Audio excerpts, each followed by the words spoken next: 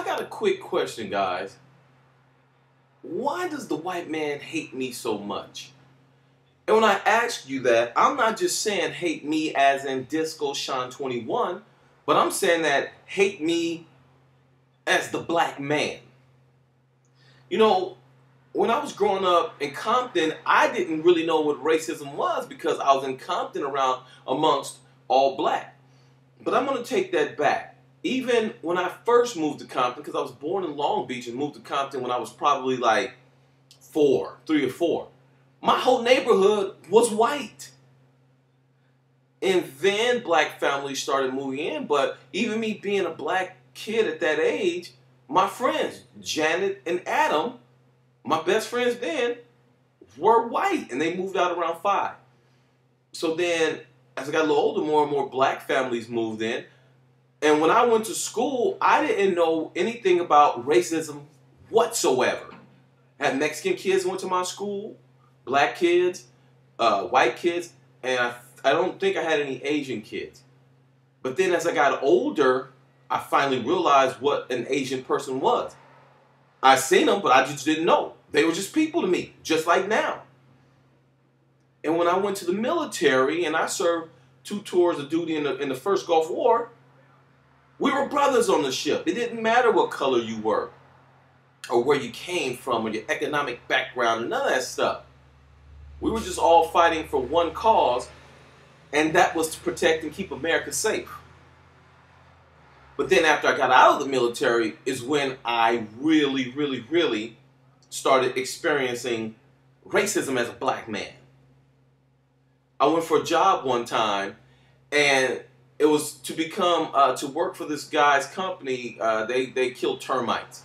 Called in the same day, spoke with them on the phone. And you guys see, I don't speak ghetto or slang or anything like that. Never have, but I can.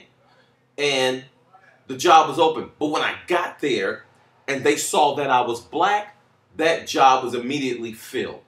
And then he looked at me, he's like, "Oh, we filled the position already." I said, "I just talked to you on the phone. You filled the position today?" "Yes, filled." And he laughed. And I go, "Okay, thank you, sir." And I just walked out. So I think racism for me is like the most stupidest, ignorant thing ever on earth. And here's the sad part. We're racist against our own people, black people. I was at the Havana House in Alhambra, where all my friends are Latin. Most of my friends are Latin. I have a few black friends, a few white friends here and there. A black female was there. I think they said she was from like LA Weekly or something like that. She walked around and asked everybody they want a beer. I guess it was a promotional thing. Even walked up to my buddy, did he want a beer? She walked right past me, looked at me like I was invisible. But I didn't want the stinky beer because it was a nasty beer anyway she was buying. And she was this black female, you know, it just tripped me out. I thought to myself, wow, we still have racism amongst our own people. So it's not just blacks. I mean, it's just not white, Latin, Asian that are racist against us. We hate ourselves. Black people hate black people. For what? I don't know. Oh, okay, then again, I do know. Because there are 2 classes of black people. And we all know. There's black people and there's niggas. Let's keep it 100. There's black people, there's ghetto people. Let's keep it 100.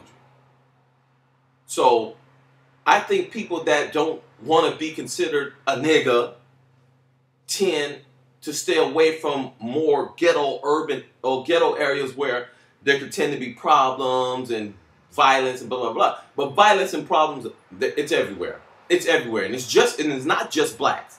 I don't want y'all to be sending me hate email talking about I'm disrespecting the black people. But my thing is, why does the white man hate me? And I broke it down to a whole nother level. It's not only the white man that hates me, it's me that hates me. I'm Disco Sean 21.